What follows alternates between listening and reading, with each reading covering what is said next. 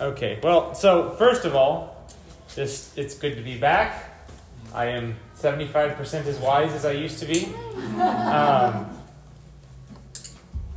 This is not a theological takeaway in any way. This is just observations. And gratitude, though. I mean, praise to the Lord. It went amazingly well. My wisdom tooth removal. It was last Friday, so that's a week and 2 days ago. And we tried to find a dentist. I didn't want to be put to sleep for it. It seemed unnecessary and excessive, and you can look up the potential health risks of doing that and so on. So, found a dentist that would do it at a really good price, and he didn't use general anesthesia. He only used local anesthesia. So anyway, that wound up quite a process. My wife said I was back there for like an active surgery for probably like an hour and a half. 2 hours, but I don't think that was all active surgery. That was when I was back there. But long time regardless. And he was drilling and cutting and, breaking out all sorts of stuff. Well, and you were awake for all that? I was awake for the whole thing, yeah. And listening to him talk to his assistant, okay, now I'm going to make a cut here, I'm going to make a cut here.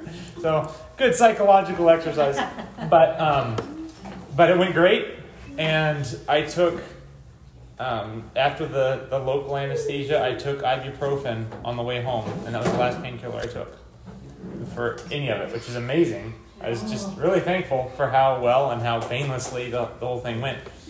And then, Friday night, freaked me out. I allowed myself to chew on that side. Not that Friday night. I'm talking about this Friday night. So a week later, allowed myself to really just kind of eat normally for the first time. I mean, still carefully. Then I went and looked in the mirror, and the clot was gone. There's like a cavern in my back jaw.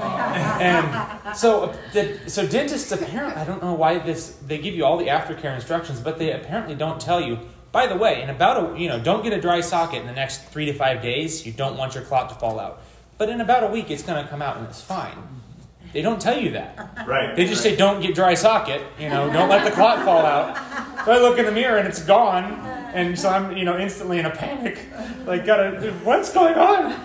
Is that it? I'm going to have dry socket now? So anyway, if you ever get your tooth pulled, don't be shocked after about a week that clot is supposed to fall out. Things the dentists never tell you for some reason. I heard you guys talking. I wish I'd have come out and talked to you about that, because I remember when I got mine pulled, they took all of them out at one time, and I had those pits in my. I thought, goodness gracious, that's. I could pack a whole week's worth of food in there. Right, yeah. All those spots. Yeah, it was huge. So anyway, just finding that under things I wish people had told me. Why isn't that in the aftercare instructions from the dentist? That's not theological. That was just observations. But I'm very thankful to be back and healthy and no complications and able to sing and so on. So praise the Lord. A couple of quick theological things. One, I've been thinking about, you probably heard the term Wanderlust. How many of you are familiar with that term? Yeah. The basic idea being, it's kind of like George Bailey in Bedford Falls, right? I want to see the world. He's going to go to London and Paris and build things and, right. And so that, you could call that Wanderlust. So what is a Christian response to Wanderlust? What is the Christian antidote to a heart? And it's not wrong to like to see the world God made. It's not wrong to like to go see the sights. There's nothing wrong with wanting to go visit Paris or the Holy Land or whatever. That's certainly not a bad thing. But discontentment is a bad thing.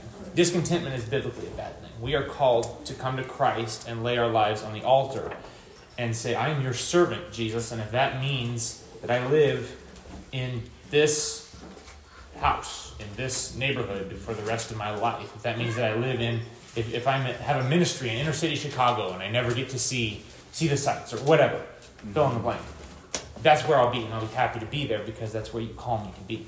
So the Christian response to wanderlust is gratitude. We're called to stop thinking about what I wish I had, because that puts noise in your heart. That puts idols in your heart. That puts discontentment in your heart. And It's a Wonderful Life is such a great picture of that. I know it's a Christmas movie. I'm referring to it out of season. But it's an excellent illustration of a man whose heart is constantly pulled to this, I wish I could, I wish I could, I wish I could, and he never gets to, and it eats at him. But the solution to that Our world's solution to that is, well, you need to chase your dreams. You need to go out there and see the sights. You need to go, but that's not the biblical solution to that. The biblical solution to that is you need to let go of those dreams. Trade your dreams for your life, for the Lord's calling on your life. And that is a trade up. That is a huge trade up. We have to live with the eyes of faith that see what I am living towards, the harvest that I am laboring for, so infinitely surpasses anything that I could wish I got to see in this life, that I'd be a fool. I'd be a fool to trade this, whatever this is, whatever God has given me to do faithfully, for that. It is not worthy to be compared. The sufferings of this present life are not worthy to be compared with the glory that is to be revealed to us. So, when we are in the throes of wanderlust, or discontentment would be the biblical word. The throes of discontentment. I wish I could. I wish I had more money. I wish I could buy my wife those pretty dresses and whatever, fill in the blank.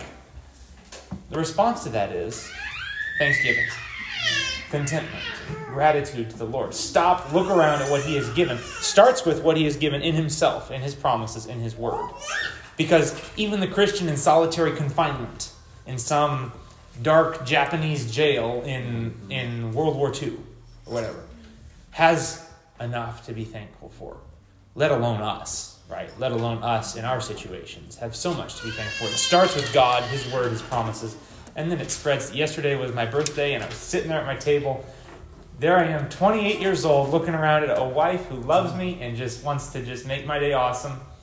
And kids that just walked out of the Gerber Baby catalog, just beautiful, just so blessed, surrounded by God's blessings, and a new house, just drinking it in and thanking the Lord. That is the Christian response to, I wish I could this and this and that.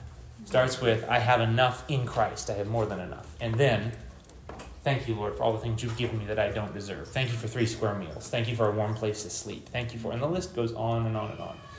When we turn our eyes away from what I can't have and onto what I have in Christ and what God has given me, that's the right focus. That puts you on a path towards joy instead of a path towards whining. Like the children of Israel. They're a great example.